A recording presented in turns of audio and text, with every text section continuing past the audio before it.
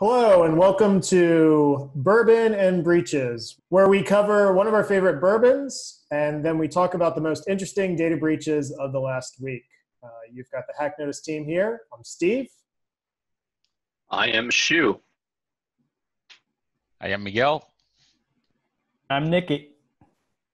Great. And to kick things off, let's start with the bourbon. So today, we are going to be reviewing Michter's bourbon. Shu, you have Michter's as well? I have a bottle of Michter's right here. We will be reviewing Michter's bourbon. I've got their website queued up, but Shu, what do you think of Michter's?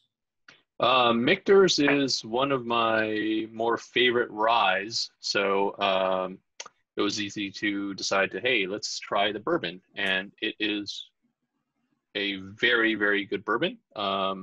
It's not as smooth as some of the really upper end bourbons like Blanton's or anything, but it's got just kind of the right amount of burn, and it's sweet like a bourbon, but also got a tiny bit of spiciness to it too. Yes, I also have their rye, but unfortunately, rye and breaches doesn't make any sense. So we're going to stick with their bourbon. So Michter's got their website up here.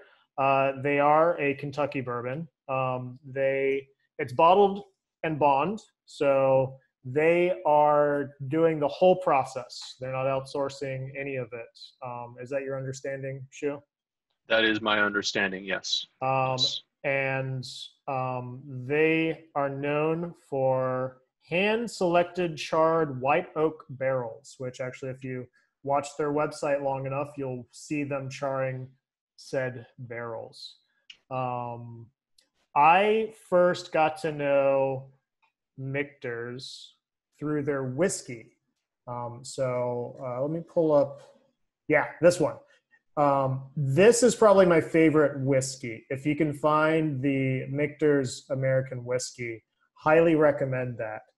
But today we're doing the bourbon over here. Also, Shu and I also have the straight rye. Maybe we'll bend the rules one day and do the straight rye instead. Yes.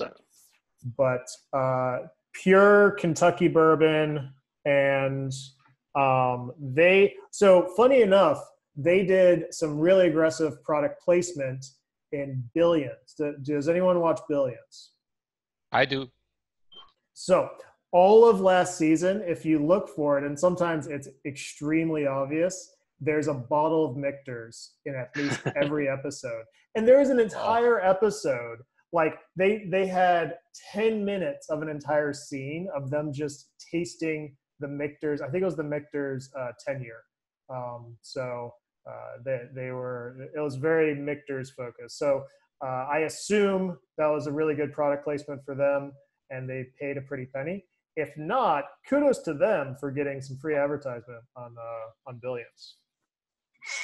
I didn't know they existed until a few years ago, but now they're everywhere. So kudos to them. Let's do this. Let's do a pour and not drown the MacBook. So it's a beautiful amber color. Not really a red amber, more of a brownish amber. What are you getting on the nose, Shu?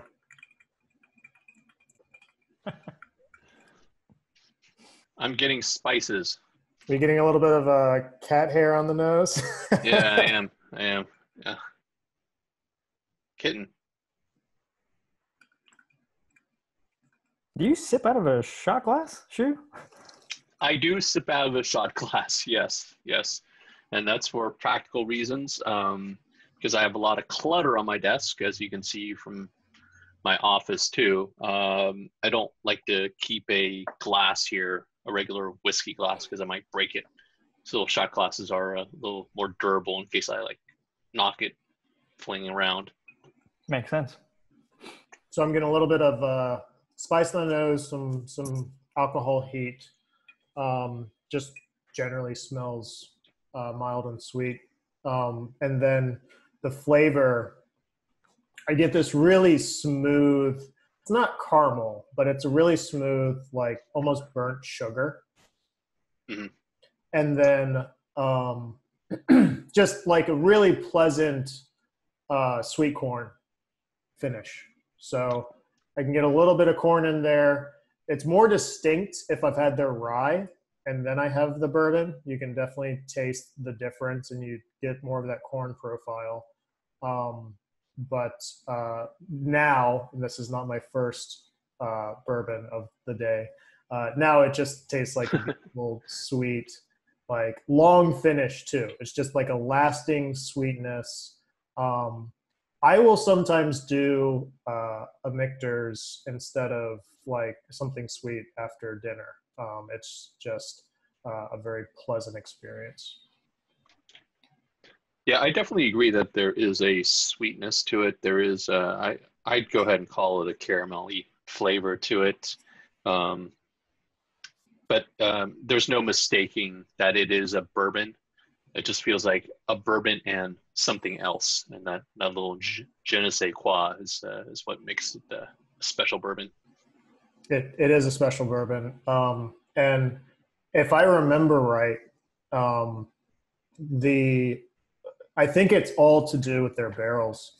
And what I loved about their American whiskey is they would take those barrels and they would use them and then they'd save them and then they would age the bourbon again. And that's their American whiskey, is they would reuse used barrels and you just get more complexity. So kudos to them for however they're getting that really nice flavor. I also found Michter's is a generally reliable, not budget, but good value buy. I don't know what it's like for you, Shu, but this was under $50 in central Austin, where under $50 for a very smooth, drinkable bourbon is hard to get. Yeah, this is definitely, I can't remember the exact price. I want to say it was the low 40s here, which is surprising because I'm in the North Seattle suburbs and we have the highest alcohol tax in the country. So yeah, it is definitely, you're not going to have to pay $80 for this bottle of bourbon. Yeah. We may feature some $80 bottles eventually. That's above my comfort price range, especially if we try to justify this as a work expense. But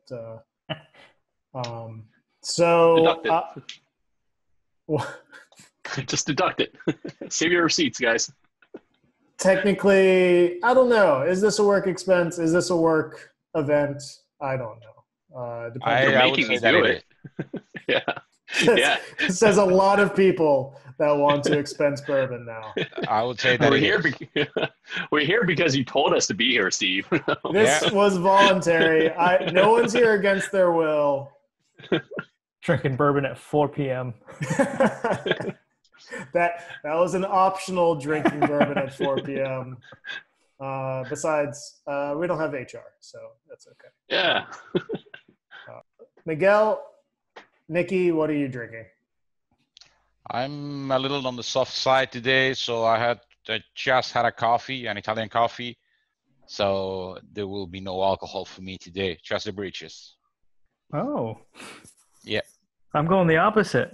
Zero coffee today. I just went with Bullet bourbon. Kentucky straight bourbon whiskey. Very spicy. The second one is easier than the first one. And and now here we are. Well, Bullet's a good, reliable bourbon. If I'm at a bar and I don't see makers and I don't see something interesting, there's always Bullet. I'll just get a Bullet. Yeah, I found it at the liquor store.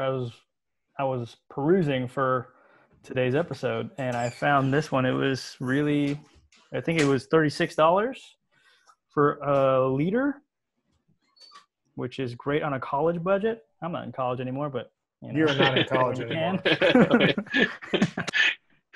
Wait, they So sell it in liters? It should be 750 milliliters or 1.5 liters. So 1 liter, Just 1 liter. 1 liter. That is Yeah. Head for scale. that is distinct. That sounds There are some right. that are in liters. I mean, I used to drink one that it's called Glenmorangie or Glenmorangie. I don't know the pronunciation on that one. That's 1 liter. JB has a 1 liter bottle as well. All right. Nikki, what do we got this week? Ready for breaches? All right, let's kick it off. Number 1 breach. We're going to start with a headline from ThreatPost, and that will be about a breach with Home Depot. I think it's just Canadian Home Depots, if that makes sense. Home Depot basically had sent up to 500 customers details about other customers' details. Like other customers had bought stuff online, and these people got the updates. And people were freaking out and took to Twitter to basically out some poor social media manager. And they had to figure this out, that they had done some internal error and let all this information out.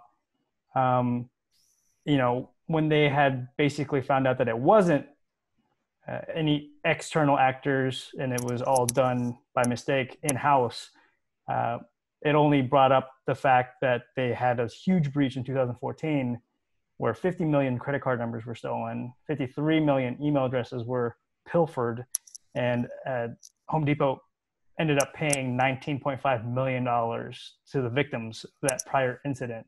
So, you know, when a large company gets hit like this, it's kind of, and it wasn't an external actor, what can you do then, you know? Yeah, I mean, Home Depot had a large breach in the past, and that was bad. And like you said, credit cards impacted millions of people.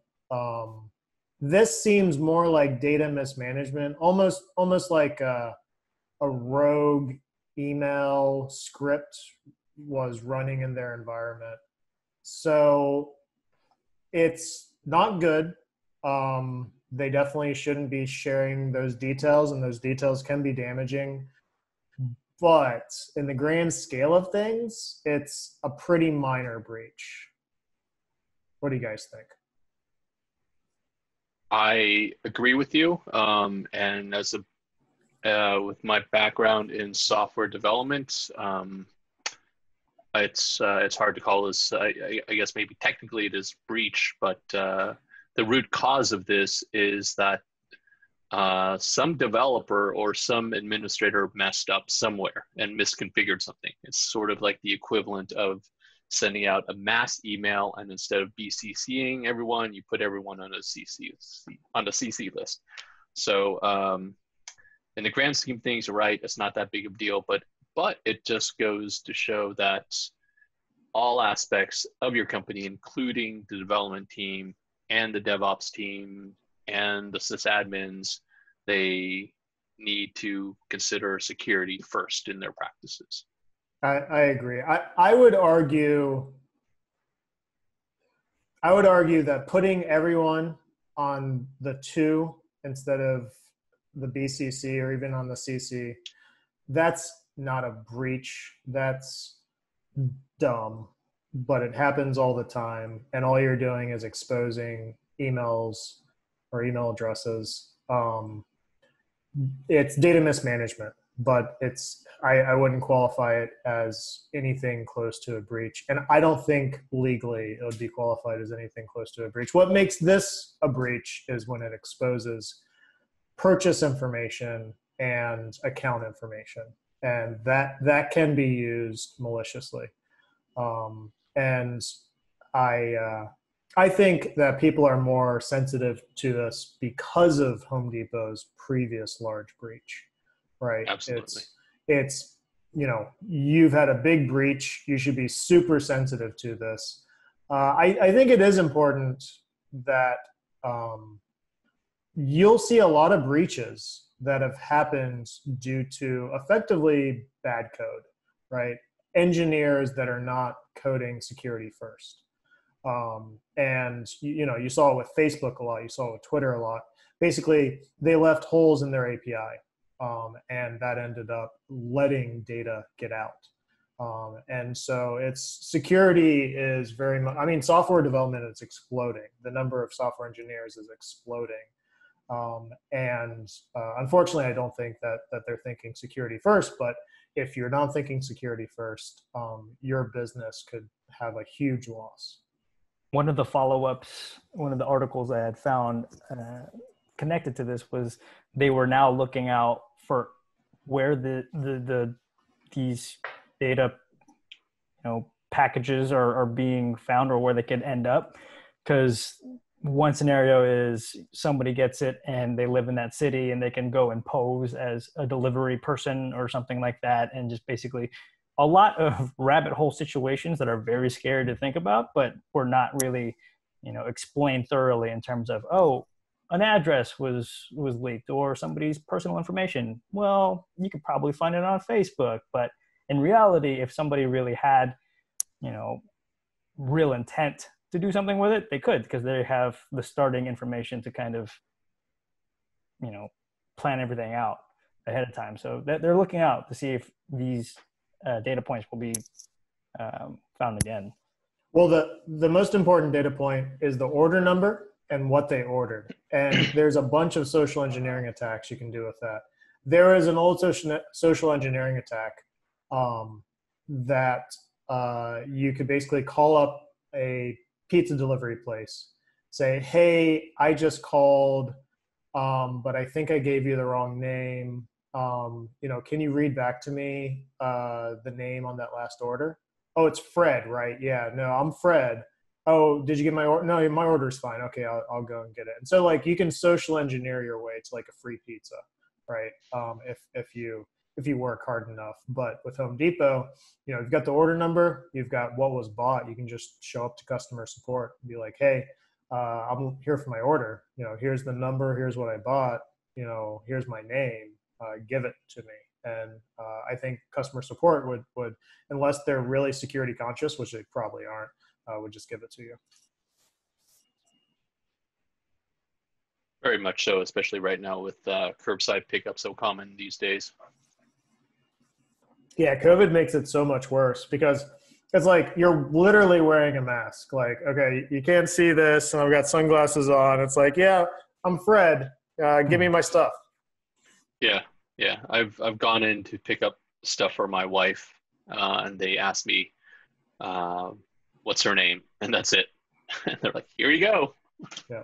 Awesome. Thanks. Bye. You ever got it wrong? Nope. Moving on to number 2. So the number 2 data breach is coming out of Forbes. The headline reads, ransomware gang claims international casino equipment supplier as latest victim. And we talked about it recently. Russians, man, they're really good at this. The hacking group known as REvil? ReEvil. ReEvil. Well, that's good. Spell that one wrong. There you go.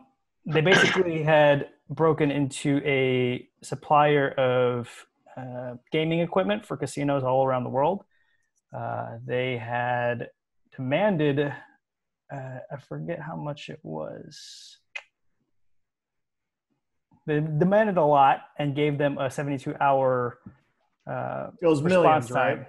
It was millions, but I have millions in a lot of these breaches to where I don't want to get it wrong. So I was like, so they basically gave a lot of time for them to respond, because they said that they had infiltrated every system that they had, every computer, every server, and that's a huge threat. Given that these guys are very good at what they do, and it is reported that they have made more than $100 million in their first year of operation. And what's funny about this, well, not funny, it kind of is, So as a company, as a group, as a gang, they're gearing up to break $1 billion. $1 billion.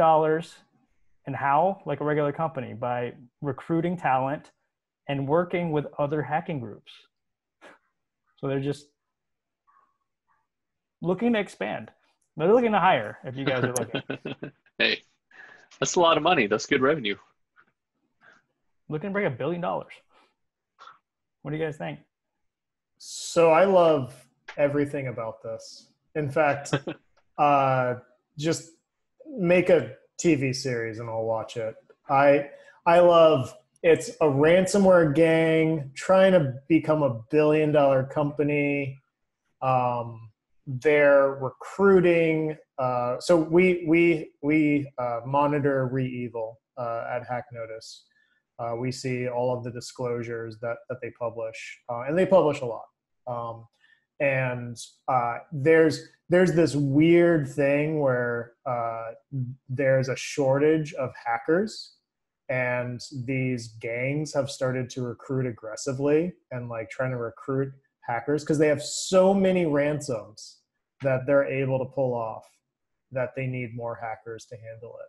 And I love the mix of old world, allegedly mob or mafia,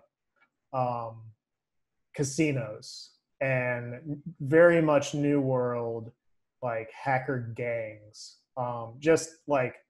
Just set me up. Do a crossover Sopranos versus Mr. Robot, and I'm in. Yeah, I've watched that too, but nothing wrong to looking forward to entering the next century. So good for them. Yeah, what's really interesting is that as they are identified by gang, they probably don't do it themselves, but you know how there's the idea that traditional gangs, you have to get beaten up and initiated and all that. When you can do it from home and it's all just kind of chatting back and forth, it's kind of like a friendly environment, isn't it? It's kind of like, well, they think I'm really good at stealing a bunch of data and they want me on their team. Like, I can see this as being a buddy movie, you know? Times are changing.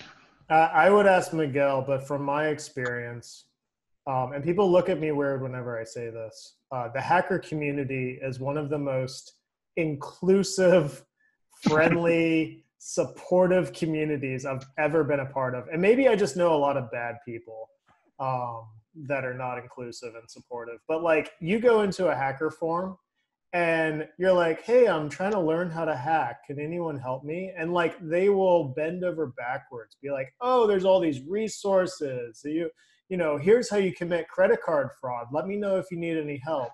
Like they will teach you how to commit crimes and like commit them well. And I'm just always amazed. Like, I've seen hackers say, hey, I'm really looking for information about Bob Smith. He works at Acme Inc. And you'll see replies immediately like, oh, I know Bob. Yeah, here's all of his information. Here's his social. Here's his kid's name. You know, good luck. It is exactly like that. I mean, I don't know if it is the sense of community or belonging, or the fact that maybe they feel better with much more people committing the crime, many more people committing the crime. Maybe that's a sense of, hey, if everybody's doing it, it's not that bad. I don't know the exact reason, but it's exactly like you described. They are very, very helpful and welcoming. So this is actually a great environment that promotes teamwork. This is better than what we've been experiencing for the past 24 hours in terms of like election day and all that. It's like, you guys are working better than the US government. And that's the scary thing. That's the thing that I always say is companies share far less intelligence than hackers do. Think about that. Bank of America and Wells Fargo have thousands of security professionals on staff. And I guarantee they don't share very much information at all. Hackers will share everything. Like, hackers will build tools they're using to hack and then just share it. Give it away. Like, yeah, just give it away. And then they'll work on config files together. They'll work on like I've seen hackers working on new phishing emails collaboratively. Like, hey, I'm working on these 5 new phishing emails. What do you guys think? Send you this Google Doc and yeah. You can let me know what you think. Yeah, I mean, it's not Google, it's Yandex, but it's the Oh. Yandex cloud. I mean, it's the Russian Google, but yeah. Crazy. That puts companies at a substantial disadvantage Mm-hmm. if your attackers are coordinating and you can't coordinate amongst your defenders. Yikes. Last point on this is I am incredibly interested to see if they got access to source code, because we've seen in the past, whenever you get access to slot machine source code, people always find these really weird hacks where they can game the system and guarantee a big payout. And so that's the big risk here is you've got the source code of live slot machines. You can walk into any casino in Vegas and you can basically win. So I don't know if they disclose that. And ReEvil does publish, as far as I know, ransomware data. So that would be a huge problem for this company, is if ReEvil publishes gaming machine source code, because then it's just a matter of finding a bug and you can have it unlimited money. So that's a good point. I don't see on this article whether they paid. This article was published October 31st. Saturday. We don't know Halloween. when this happened, and they were given 72 hours. So they either had to have paid or not paid by now. Yeah, I looked up any updates today, and there was nothing. It was basically all just posting the same story. So maybe I would assume that they're probably in communication if nothing else has come out of it, or Right. It's a Mexican standoff. Yeah. So question to you guys, Miguel and Steve, do you know if ReEvil, if someone doesn't pay, do they just release the data, or they try to blackmail and sell the data in an auction? I don't remember their exact disclosure policy. So each ransomware gang has a disclosure policy. So they have rules of engagement. Come on, they're professionals. And some will threaten. So some, if you don't immediately pay, they disclose your name. And they say, hey, our friends over at Acme Inc. are not paying. And it's basically a warning. And then if they don't pay within the next week or so, they will release 5% of the data. And then they'll release 15, and then 50, and then all of it. And they do each one with a warning. So for us to know about it, I don't recall if the company disclosed it or ReEvil disclosed it. For us to know about it, that means that they are at least not paying on time. And it's a warning. And sometimes warnings come with some data to prove it. But almost everyone has a progression. And so if they don't pay within the next 30, 60, 90 days, all 500 gigs will be available. That's bad. But the thing was with blackmail, either it's cyber or traditional blackmail, is how do you know for sure that you pay and you're gonna get off the hook? I mean, that information will not be eventually be released anyhow. Yeah.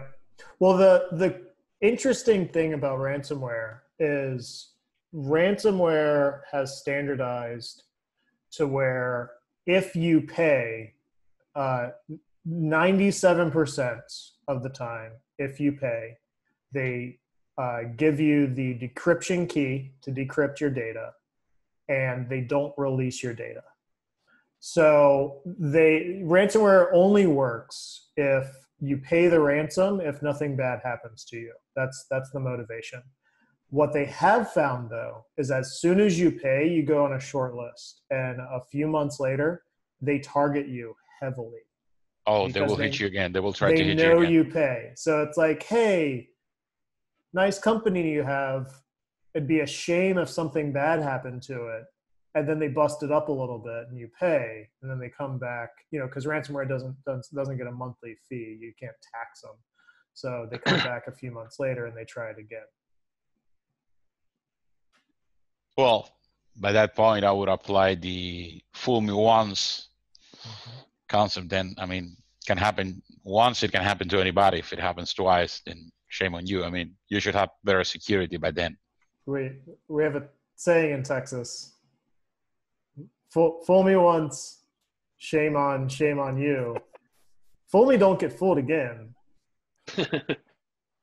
I remember. I wonder if they, let's say, I wonder if they operate like a traditional mafia. If you get hit once, then maybe you could hire them for protection, right? Give them like a monthly fee to monitor your network. There you go, man. Ransom as a service, Ransom service. and software as a service, because reliable revenue is better than per event revenue, even for criminals. I don't think anyone's trying it. Shu, you may have just created a new criminal enterprise. So I may have. Hook us up with That's hook up me to up with you. our hook me up with our CFO, and maybe we can launch that.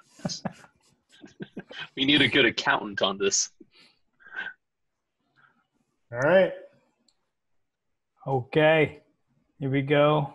Number 3.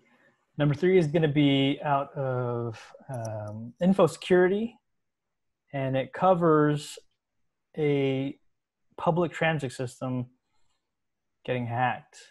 The Canadian Transit Société de Montreal got hit with a phishing email, and hackers gained access to their entire network and demanded $2.8 million from this public service, to which Société de Montreal just basically said, no, we're not going to pay that. They just didn't. And a week later, they haven't figured out who the hacker was, but a different organization was hacked, and it was the health agency in West Montreal. So they basically just think they just duck clear of the woods and they're fine. But, when it's a public agency like this, what do you guys think? Are there lines for hackers in terms of like what they hack, or is it just anything that they can? No, there's no lines. But $2.8 million from a transit so system? that you're right. They overpriced it. Ransomware is an art, not a science. You have to figure out how much can you extort from someone. Plus, I do have to say, being hit with ransomware and just saying no, that's the most French thing I've heard all day. Like the French are notorious for just saying no. Like no is their default answer, and I can see that conversation. they got the heads of the Montreal train service in a room, and they said, "Oh, this ransomware gang, they want $2.8 million," and they go, "No, nah." Yeah. So kudos for them for saying no. It's pretty ballsy to say, hey, we don't need to pay. Screw you guys. And it sounds like in the article they got 77% of their operations back. I'm wondering if it was just good IT practices that they were able to recover so quickly. And it doesn't sound like any personal customer data here was breached, and if it was, I wonder if they would be more willing to pay. Yeah, it sounded like it was all infrastructure systems. It's operational stuff, yeah. Which is good. And then ransomware only works because people don't back up. And one of the posts that I have coming up about ransomware, the entire focus is on backup policies and backup systems. If you back up every day, ransomware does not work, because you can just wipe the machine and restore from backup. So ransomware is really a data management problem, and clearly it's working, and clearly no one does data management properly. But if you had a proper continuous backup or even daily backup, there's no reason to pay the ransom. Just wipe the system. Well, first figure out how they got in. then wipe the system, restore from backup, and you're back to business. What's the highest amount that has been granted in a situation like this from like a public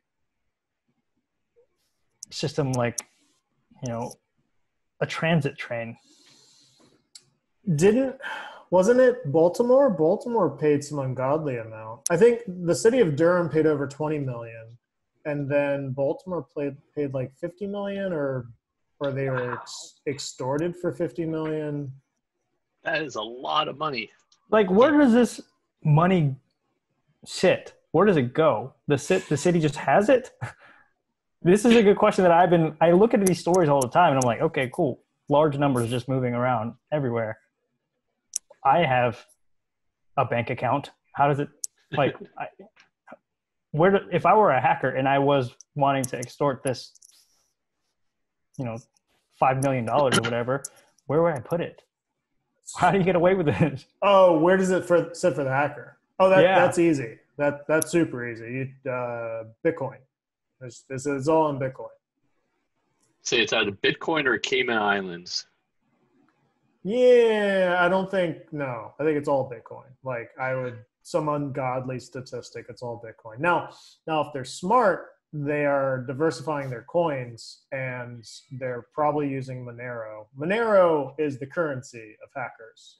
Monero. If you're a hacker. This is like the John Wick coin. Yes, Monero is the gold of hackers.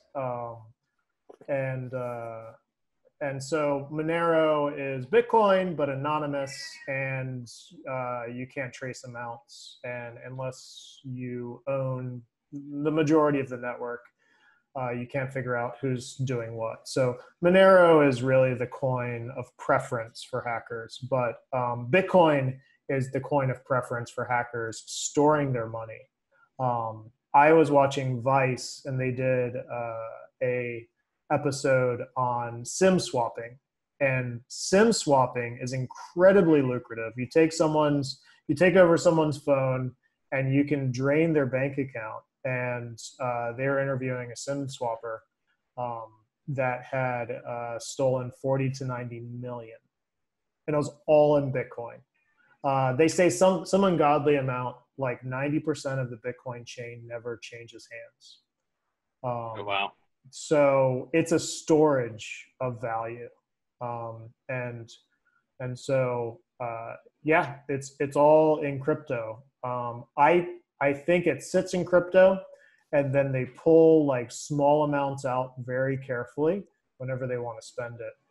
And there's even companies where you don't have to do that. You can take out a loan versus your crypto. If you prove you own it, you can take a loan versus your crypto, use it as collateral. You can spend all of that, and then you can, do a small amount to pay off the interest. So I could put up some ransomware, get some Bitcoin, and then go do my weekly grocery shopping with it. But wasn't the official policy to not negotiate with terrorists? Well, that's a good point. Didn't the FBI just send some nastygram to all companies saying hey, stop paying ransoms? It was a blanketed statement that was essentially, they were exploring the idea of imposing fines to companies that paid ransoms when they got held up, which is tough. Talk about salt in the wound. Right. If you don't have a backup, you pay the ransom. Otherwise, you don't exist. So the FBI can either fine companies that got hacked, or effectively be responsible for a lot of companies going under because they don't pay the ransom. So, yeah, that's very much victim blaming. I get it. Some of these payments are going to North Korea, and that's not okay. But what alternative do you have? I think that's the key. If you don't want me to pay a ransom, give me an alternative. Fix it. Yeah. Yeah. I think I think it goes to like the FAA has a policy, Federal Aviation Administration, where um, they really want to. Their main concern is for problems not to occur again. So so generally the FAA is if you screw up as a pilot, they really want to minimize or eliminate victim shaming. They want to find out what went wrong, and apparently, from what I understand, the first several fines are really minimal, and they just want you to learn your lesson. And it seems like the FBI is kind of doing a different tact here, where they do want to punish you, and I think that is a problem. All right, Nikki. All right, here we go. What horrible dystopian news do you have for us today? So funny enough, this is actually the bright spot. Let me share my screen. And number 4 actually comes to us by way of ZDNet.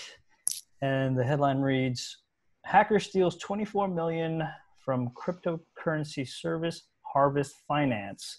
But here's the thing, he pays back 2.5 mil. And top line notes are basically $24 million stolen. Yes, that's a huge deal. But they're wondering, why did he return $2.5 million almost 2 minutes after? The company Harvest Finance had basically released a statement that said, find who this hacker is and we'll give you $100,000. And then they said, we have some information and we think we know who it is, but don't put out their information if you think that you know who they are. So they're kind of like stopping people in the community from taking action, I guess, or trying to position themselves as knowing who it is and willing to, be like, just, it's not a big deal if you give us the money back. And, anybody else who's watching outside of this, do not dox this person because that's a messed up thing to do. So it's kind of a funny situation. Either way, over $20 million has been stolen. Back to the cryptocurrency scheme and how it works. What is this guy doing? What do you think happened here? I have some theories, and none of them are sane. These are all far out there. One theory is somehow they had some sort of traceable coin, and 2.4 million of it was traceable. So they said they had USD coin, and then they had Tether, right? Those are both tethered to fiat. And then, but they didn't say exactly what the 2.4 million was in. So there's the crime, and then there's getting away with the crime. And if it's like those marked dollar bills at a bank, right? You don't want to take the marked ones or the ones with like the ink packet in it. So my theory is somehow they had some traceable coin, or one of the accounts was being held by Disney and Mickey Mouse threatened him and he just returned that shit. Not messing with Disney. No. Yeah, no. I think anyone that's ever dealt with Disney would say you don't fuck with Disney. Well, that was the big question. Like in all the other articles that were attached to it was, the Harvest Finance had put out $100,000 bounty, and then they raised it to $400,000 after saying that they had information on a lead. And then they were like, well, we have a lead, but if you have a lead, don't put out any personal information. I guess that's a good thing for a company to do, because then you have people that are just going to, Salem witch trial people who they think. But then they reduced it back. They said, it's 400,000, and then we'll scale it back to the original 100,000 after, 12 hours, 24 hours, 36 hours, which is kind of an odd strategy. If I had 20 million stolen, I would be far less concerned about doxing the perpetrator. 20. Well, technically 22 million after the exchange and exchange back. After the return. I question the governance council of whatever company this is. Harvest Finance. But crypto's a weird, shady world. And I assume this is only part of the story. And I assume the real story is going to make for a great made-for-TV movie. Yeah, Ocean's 32. This is why I don't invest all my life savings in Bitcoin. I mean, not only the volatility issue, but we've had several major Bitcoin cryptocurrency exchanges get hacked and just absolutely destroyed within since their creation. So you could easily lose all your money just in a flash. So Mt. Gox is the thing that comes out of the top of my head here. This is just another example of the dangers of trading cryptocurrency. So I do a lot with crypto. And I have lost value in crypto because I bought and then the crypto went down. I've also gained value in crypto. I've lost more than I've gained, but I use crypto as a utility. I use it to pay for shit. And you don't leave currency in an exchange. Like rule number 1, don't leave currency in an exchange. You put it in a wallet and you make sure that that wallet is secure. So if like, and whenever I buy crypto, as soon as usually like Coinbase or whatever, as soon as they let me move it, I move it. Like just don't trust the internet with your finances at all. So crypto is fun and interesting and exciting, but also completely unregulated. And a lot of the pump and dump schemes that happened early on in the stock market happen every day. So you have to realize what you're getting into. But if you get past all that, like crypto can be great. I needed some more coins, and I bought some coins, and they're up 40%. And I was like, that's great. Nothing's up 40% this year. You know, but it's crypto. So it's exactly like taking out your wallet from your back pocket, putting it down on a roulette table, and just letting it ride indefinitely. The crypto has intrinsic value, or it has social value, and you can reliably hold crypto, and crypto has utility. That's what I use it for. That's what we use it for, is utility. Crypto does things that other currencies can't, and that's cool. But it is there's probably 1,000 coins out there, and some of them are scams. Like some of them are very much pump and dump scams. So you very much have to be wary. It's more like the stock market in the 1920s, or playing penny stocks. Like you don't really know what you're getting unless you're smart. I will keep my wallet then. Okay, we ready for number 5? Mm-hmm. Okay, number 5. Let me share my screen. Number 5 is also coming by way of ZDNet, and this one is a bit more fun if you're not involved. A major breach. It's coming from ZDNet. Configuration snafu exposes passwords for 2 million marijuana growers. Grow Diaries is an online community for marijuana growers. They had a slight security hiccup that had released the records of usernames, emails, IP addresses, account passwords for 1.4 million users. And nothing has really come of this simply because there's not really information. It's just like the breach from before where we were talking about. It's not really hard information, but it is, usernames, emails, IP addresses, passwords, and Grow Diaries just basically advise all their users, change your passwords. Should be enough. We don't, store your credit card information. You're only here to share seed stories about your marijuana crop. Lighthearted ending for the roundup this week, but what do you guys think? Grow Diaries. Grow Diaries. I think we need a rule that whenever you slur a name, you have to take a shot. That's hard. Grow Diaries. Grow Diaries. And it just snowballs from there. If you're doing anything even borderline illegal, don't share it on the internet. Is kind of the This is a large community.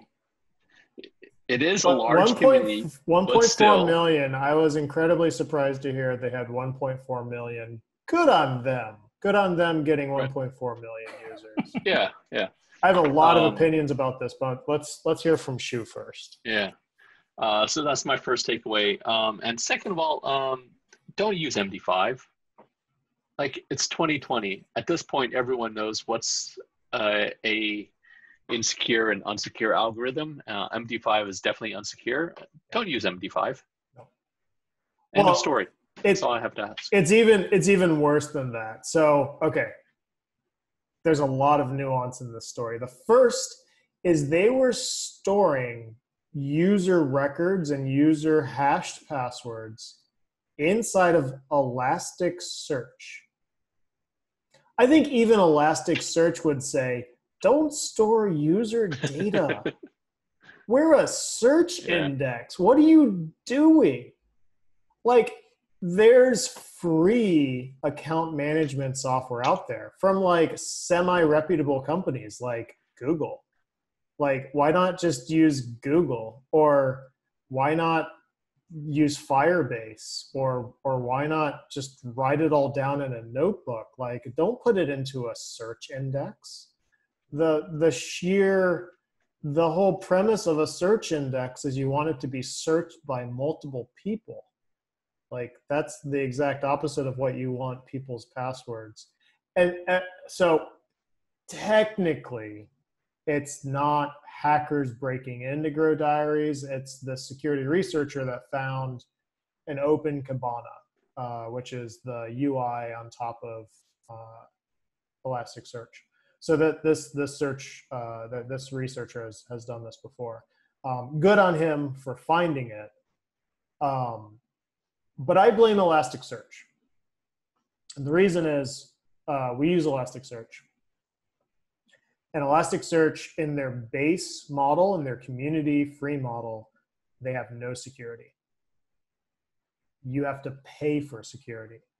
You have to pay for, I don't even remember what it's called. There's an X in the name, Security X or Search X or something. I don't know. We obviously don't pay for it. But security is not a feature. Security is required.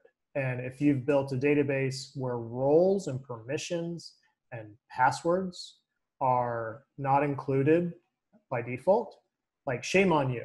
This will continue to keep happening with Elasticsearch because security is not built in. It is turned into an upgrade. And it's asinine. If I charged my users an extra $1 for multi-factor authentication, like, I would get hate mail, right? Because it's like, why are you charging me to be more secure? You should want me to be more secure. So we use SearchGuard. SearchGuard has a community edition. It's hard to set up, but it's a free way to add security to Elasticsearch. But it's hard enough that probably the majority of Elasticsearch developers out there would have trouble setting it up. So I blame Grow Diaries. Is it Grow Diaries? Grow Diaries. Grow Diaries. Diaries. Don't put user information in a search index. And I blame Elasticsearch. Don't make security a paid feature. And then I blame the users. Look, HackNotice tip of the day: lie. Just lie. Lie on the internet. Like, it's not illegal and no one will know. Just make up a name and an address. Use your enemy's address. Like, just lie on the internet. Don't give your actual name and address of where you're illegally or maybe illegally growing marijuana. Even if it's legal, it's a valuable commodity. You don't want to tell everyone, hey, I've got like $20,000 worth of weed in my house. Like, just lie. Lie on the internet, and this won't be a problem.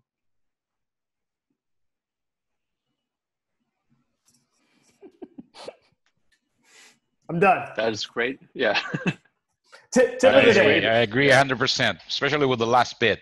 I mean, you don't have to provide your real information when you're doing things borderline illegal. I mean, that's lacking seriously the sense of self-preservation.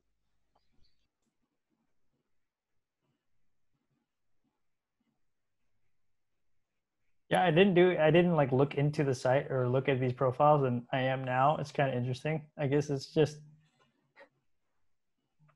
people posting pictures of their plants and progressions they're going in, and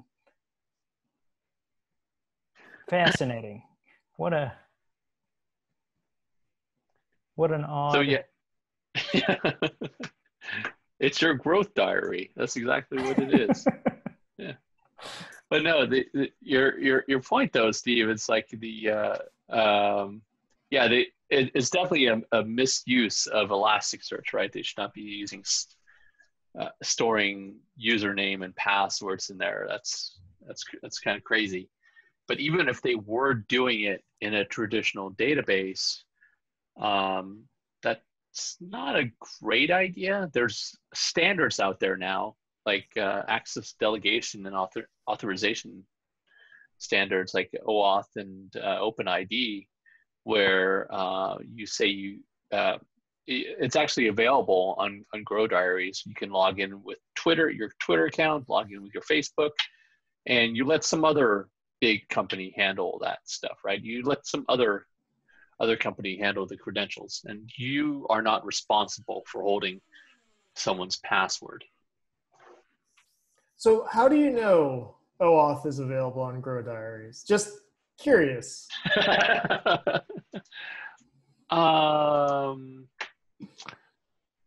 Got a friend that maybe have a profile there. That was an intimate detail that I did not expect. I'm clicking on sign up here. It says log in with Facebook, log in with Twitter. Those are standard things. Twitter, Facebook, Google, LinkedIn, they all have these services. It's a good idea to use them. I agree. Except those services try to make you not lie about who you are. And lying is very important on the internet. The problem with everyone switching to OAuth and everyone authenticating through Google is Google tries very hard to figure out who you are, and they try to prevent you from lying. Yes. And even if you can give Google a fake name and address, which you can, they want to know your phone number. And it's incredibly hard these days to make a burner phone number. You can do it. There's ways, but it's incredibly hard. The average person cannot successfully lie to Google about who they are. And so I fully support using your own authentication service. But if you don't want to build it, use Firebase or use any of the 100 off-the-shelf authentication services. And then just use standards, use bcrypt. Like, you don't have to use MD5, which was like popular 15 years ago. And then put it into anything other than a search index, please. Can you lie on Twitter? Does Twitter require a phone? No, Twitter requires a phone number, don't they? Yeah, I think that's the major problem with all these services now, is that they require cell phone numbers. Yeah. And it's really nefarious if you get a burner SIM, theoretically, you have to give them an email address. But almost every email address provider requires a phone number. So you have to find an email address provider that does not require a phone number in order to even start your SIM, which gives you a burner number, which you can then use to sign up for other stuff. That should be easy enough with all those disposable email accounts. Yeah. But it's clear Google, Facebook, Twitter, they want to know who you are. They don't want to let you be anonymous. Fully agree. Which is a problem. So that entire story was messed up. Everything about Grow Diaries was messed up. This whole breach was unnecessary. Mm-hmm. But good on that researcher for finding it. Like, it's better than a hacker finding it. And who knows how many people had anonymously accessed that Kibana. Hey, that's another thing. Kibana is, speaking of personal experience, it is very powerful and also very, very easy to misconfigure, just like Elasticsearch. So you got to know what you're doing with those before you just decide to say, hey, let's go Elasticsearch and Kibana. Yeah, you got to build roles into Elasticsearch. And from the roles in Elasticsearch, you can build a safe way of logging into Kibana. But even then, if you want Kibana to be useful, you have to give Kibana pretty much admin level access. And so you can delete a whole index with one command. And that's scary. There's no, are you sure? Or like multi-factor. There's no delete guard. It's like, hey, delete this index. And they're like, all right, it's gone. All right, you know what you're doing, right? Yep. I deleted a 5 billion record index once. I did it on purpose. Nice. I deleted it with one command. That was scary.